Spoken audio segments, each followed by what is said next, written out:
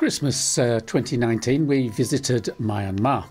We'd hesitated to visit the place because of the generals that used to run it and still seem to despite elections, though we didn't see any signs of the military anywhere.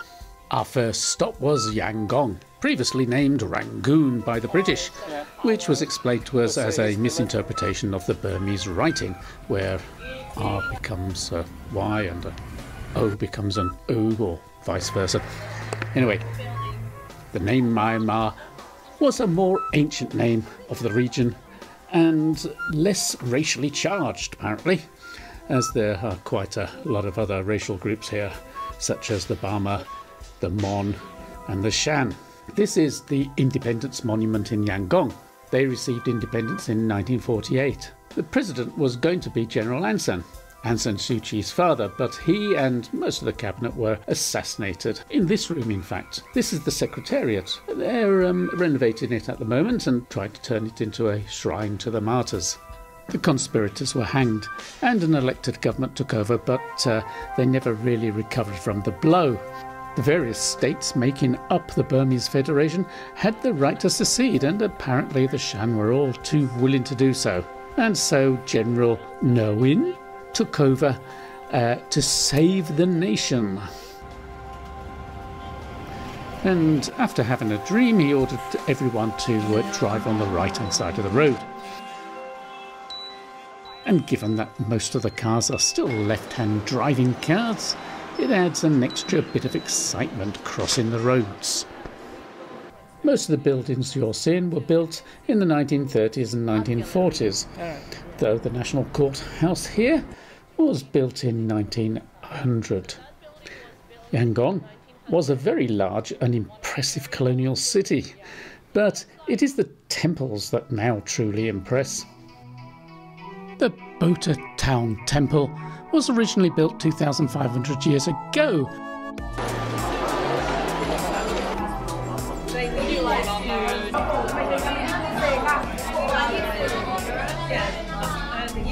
Though today's was actually built in 1948 because in 1943 the RAF bombed it while Japan was in control. It supposedly holds a sacred hair of the Buddha, no doubt the reason for him going bald.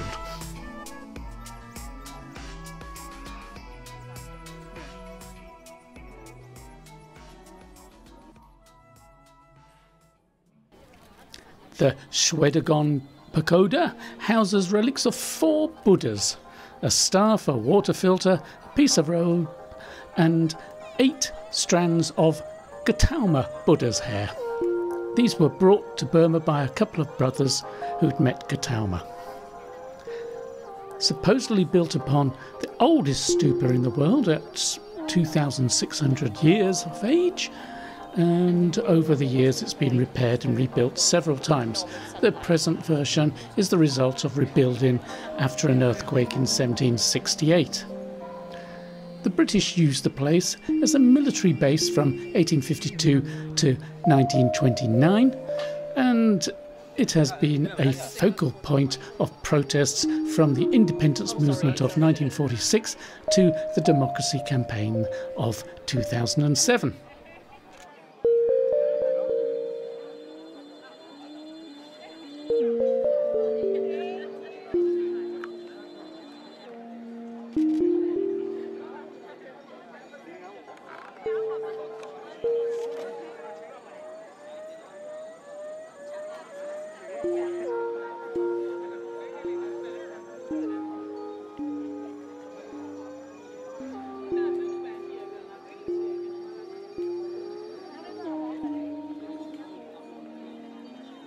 As you can see, they take Buddhism seriously here.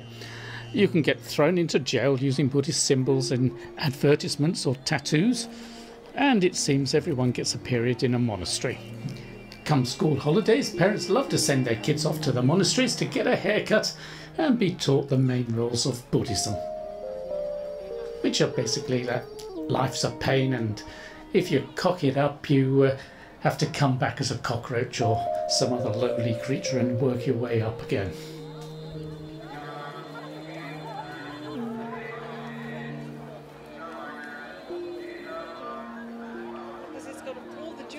right at the top there, but no one can really appreciate them, can they? Can't see. The face paint that you see on most of the women and quite a few of the men is tanaka. It is made from the tanaka tree. You just grind up the wood and the bark and so on with some water and spread it on your face. It's used as a protection from the sun and is generally thought to be a tonic for the skin. It's very good for acne, I'm told.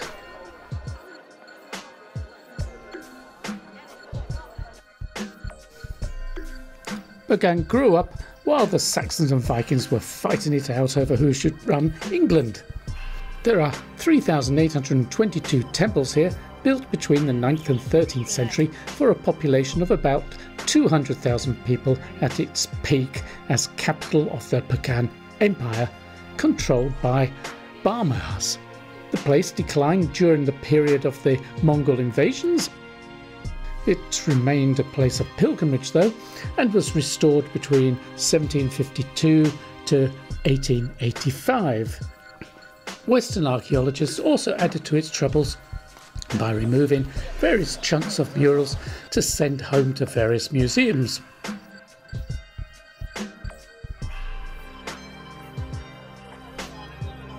The Ananda temple, built in 1105, is particularly impressive. This was built long before the Renaissance in Europe and was definitely built to last, with some very solid walls.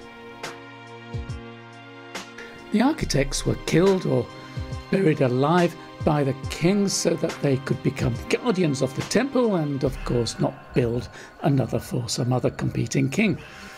They didn't go much on non-compete clauses in the contracts those days. The Irrawaddy River here used to be the main highway throughout Burma, and one can still take a slow ferry up the river to Mandalay. But today we simply went out for the sunset.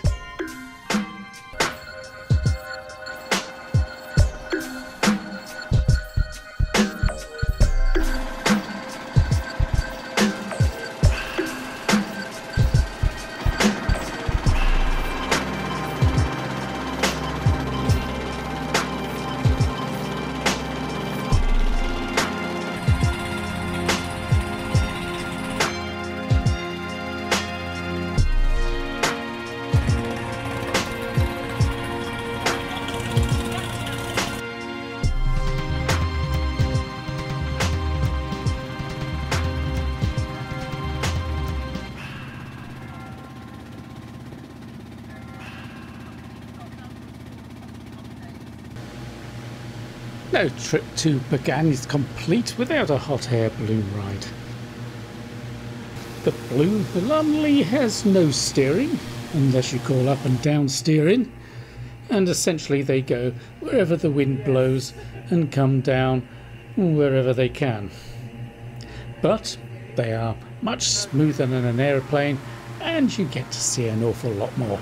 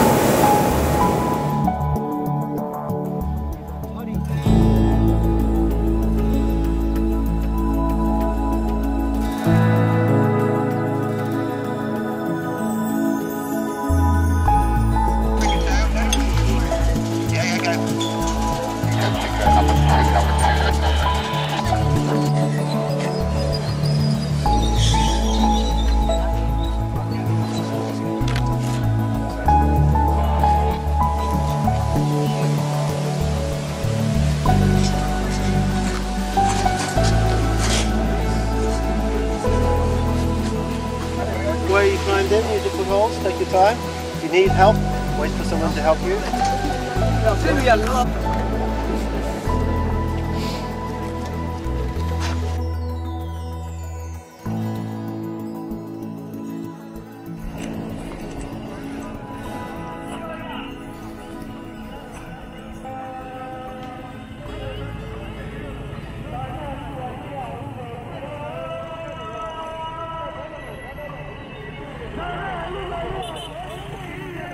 It has to be said that the Burmese do like to make an awful lot of noise when they decide that music is required.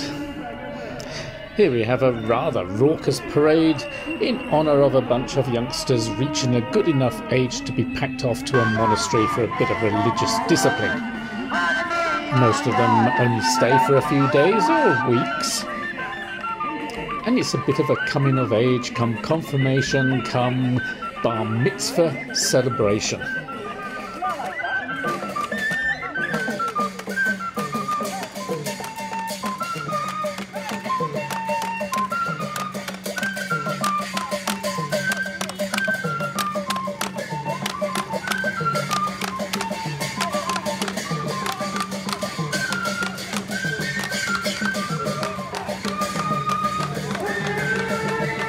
The more elephants, the better. Though I'm not sure what the guys with the moustaches and umbrellas are all about, but I'm told that, for Burmese, they are hilarious and somehow lampoon characters who are, let's say, a bit full of themselves. Why? I've no idea, and nobody could tell me.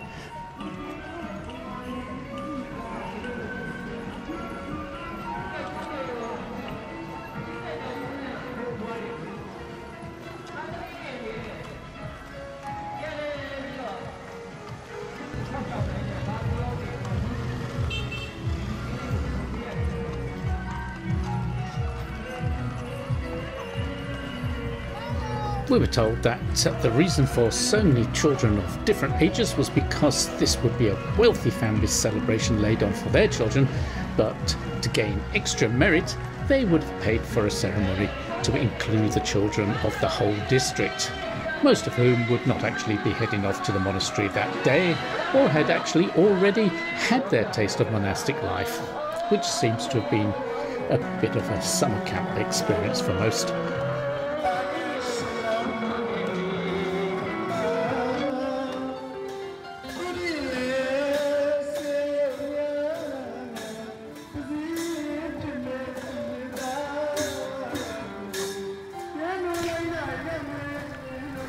A local market is always a good way of people watching. For me, it is strangely reminiscent of some of the street markets one used to find in London circa 1960. If I recall, headscarves and heavy-duty makeup were also the order of the day.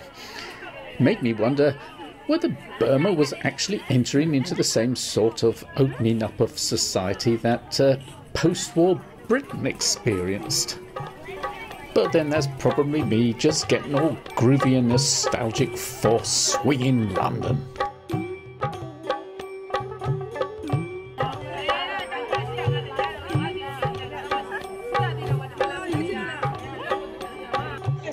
So fresh and yeah. Even in the market in Bagan, it's different. We don't have the yellow color, just the normal skin. Like this people here, they like the yellow color.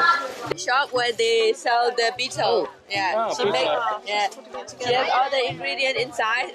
Depends on the customer. You can make different tastes, like Indian taste, Burmese taste, like this. More stronger, less strong. Yeah. The people came and buy. The one who chew, they came and buy here. It smells nice. Yes. They should make a little package in the hands. Yeah. The white things are the slake lime. Oh. Yeah. The brown paste are tobacco paste, and now she's putting the nuts. So which bit of all this gives the red? The red one is the green leaf and this nut. Yeah. And when you chew it together, You get the when you chew it together, it makes the red.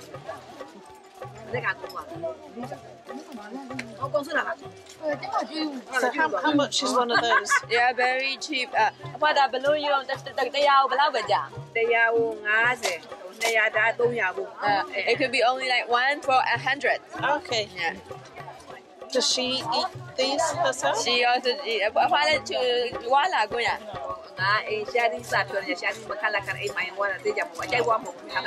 she choose a little bit only.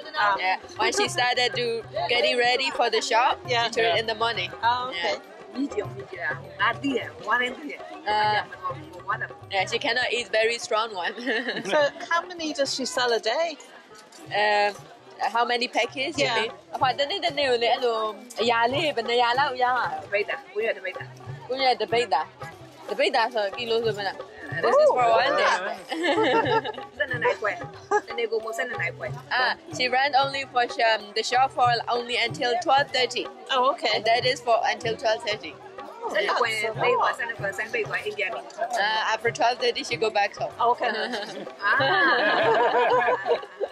Yeah, I do that too.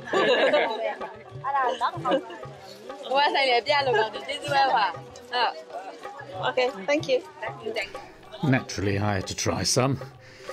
I knew it as pan, and the taste is not unpleasant, and it reminded me somewhat of the old fisherman's friend sweet that you'd buy at a tobacconist to ward off smoker's cough.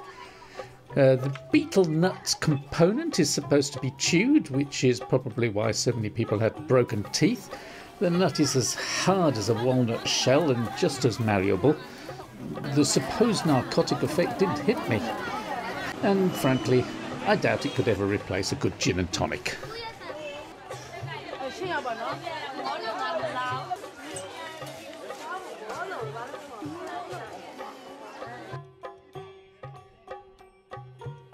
This monastery was noted for being made of wood and was only for the second-tier monk, hence only 2 staircases, 3 being reserved for the more important monks, which would probably make the guys who live up here probably either the most enlightened or the fittest.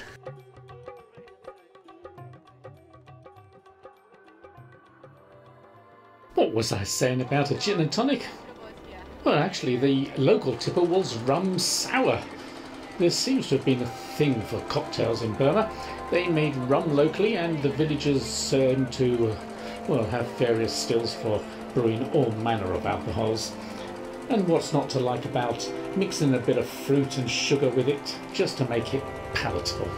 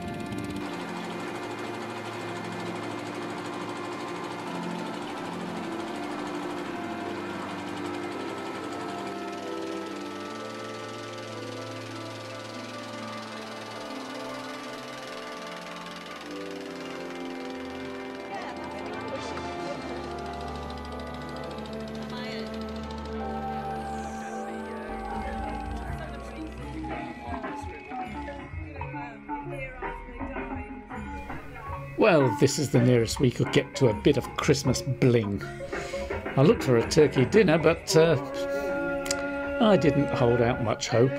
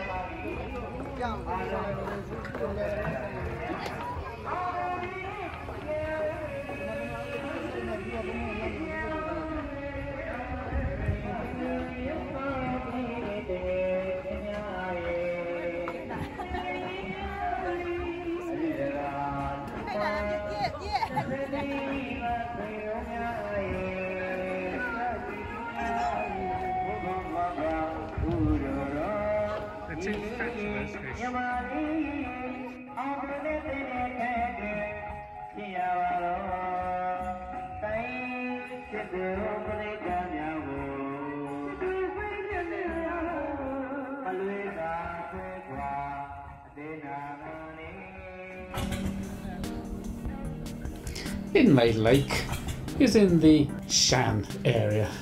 At one time this was a forbidden zone, as it was run by its own ruling body with its own army.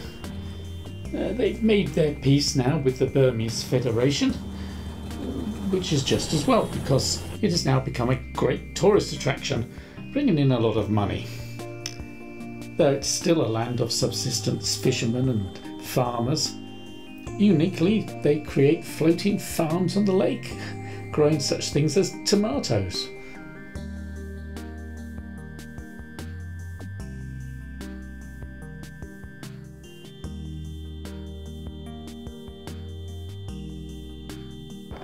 And the rowing style of the fishermen provides lots of photo opportunities.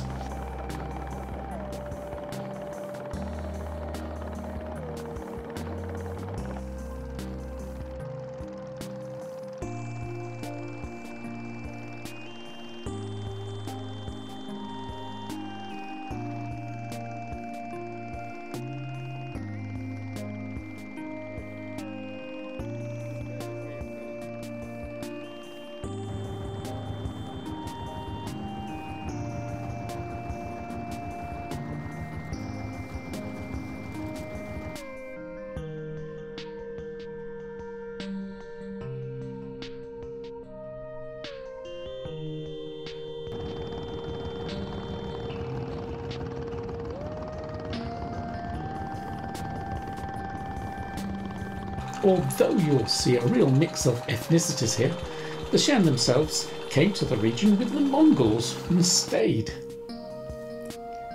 Which might be a bit why I keep thinking that the Burmese dialects all sound a bit Chinese to me.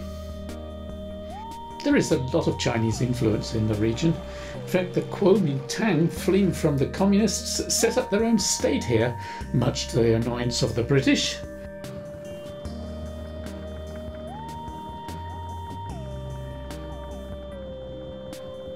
The area has long been the haunt of various warlords, making a living out of the opium trade. Though I didn't see any of that. I did see plenty of cheroots being smoked though. Actually, I had to have a go. They have many flavoured varieties, which gives the smoke a not unpleasant flavour, though what smoke in the various pieces of perfumed wood chips added to the mix does for your lungs doesn't really bear too much thinking about. One of the specialities here is weaving cloth made out of threads made from water lilies. This woman is pulling the strands out of the stalks. You have to pull up a lot of water lilies to make a shirt.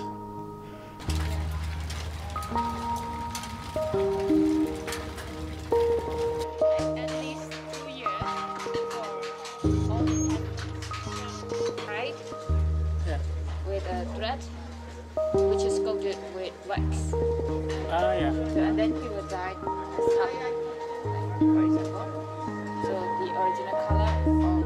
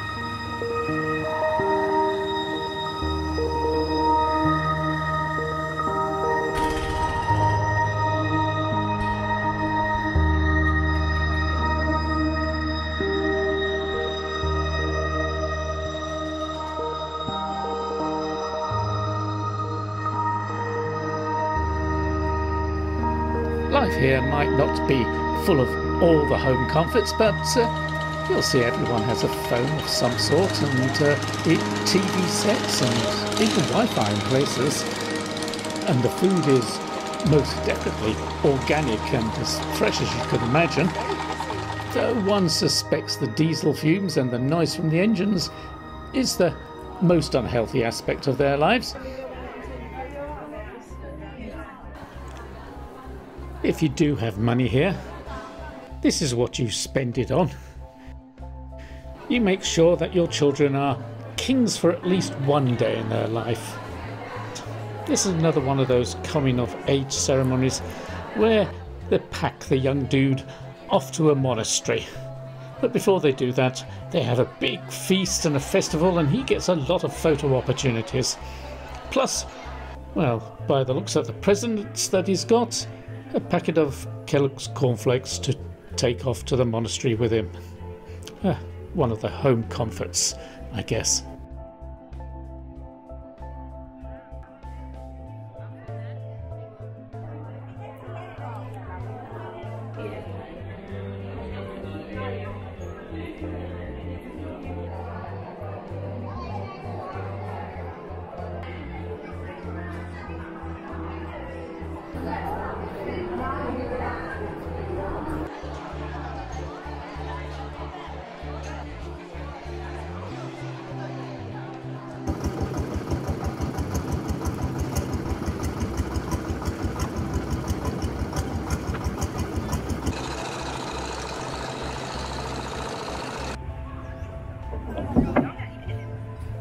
As you can see, Inlay Lake has become very popular with tourists from all over the region.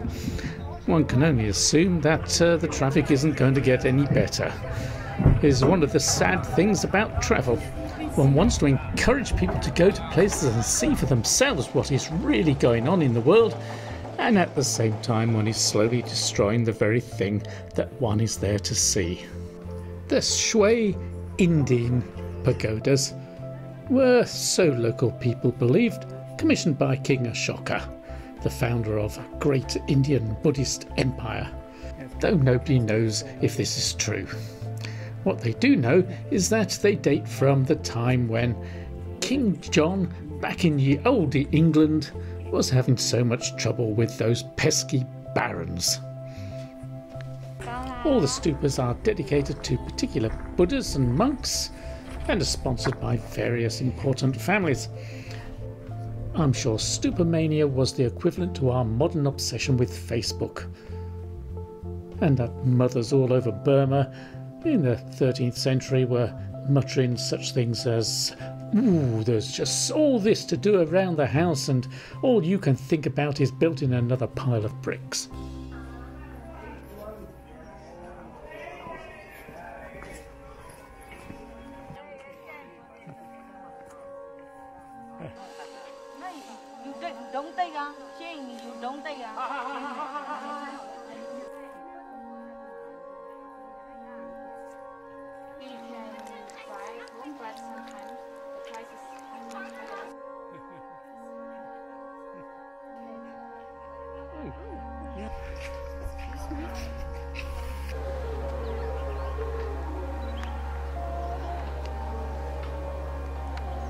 The Phuang Do U Pagoda is the most highly revered monastery in the Inlay area, as it houses 5 ancient images of the Buddha. These statues are thought to be more than 800 years old, but are now unrecognizable as Buddhas because of the amount of gold covering them. Revered though they are, they did manage to drop one in the lake when they were taking them all on a ceremonial boat ride. Luckily, or miraculously, it managed to be washed up back near the monastery, and now they never let it leave. The obelisk marks the spot.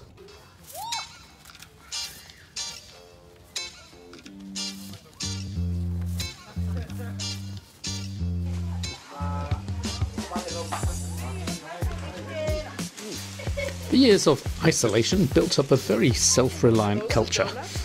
All the villagers seem to have various cottage industries.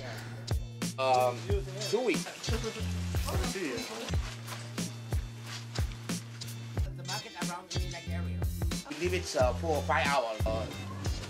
Flour, rice flour, and cassava flour. So.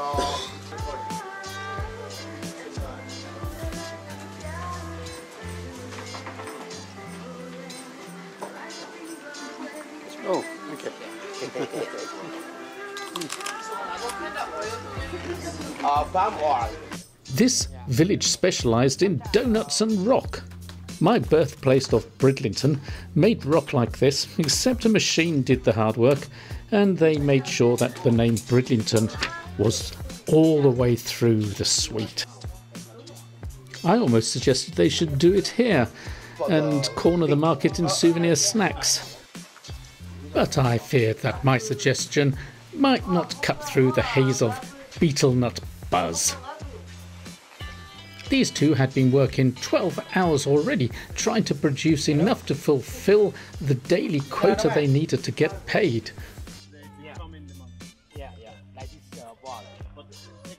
You can see here what I meant by the children's stint in a monastery being more of a summer camp experience than anything terribly religious. We're coming to the end of our trip now, and I'd like to point out what a happy life their dogs lead.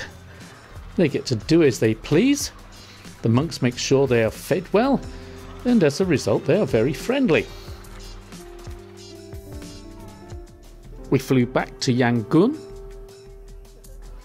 had a brief visit to one of the local markets. Jewellery, textiles and paintings seemed to be the mainstay of this one, and that was the end of the journey. Myanmar has not been discovered by all the international brands as yet. How long before McDonald's and Versace turns up, I can't say, but one does sympathise with those generals who wanted to keep it all to themselves.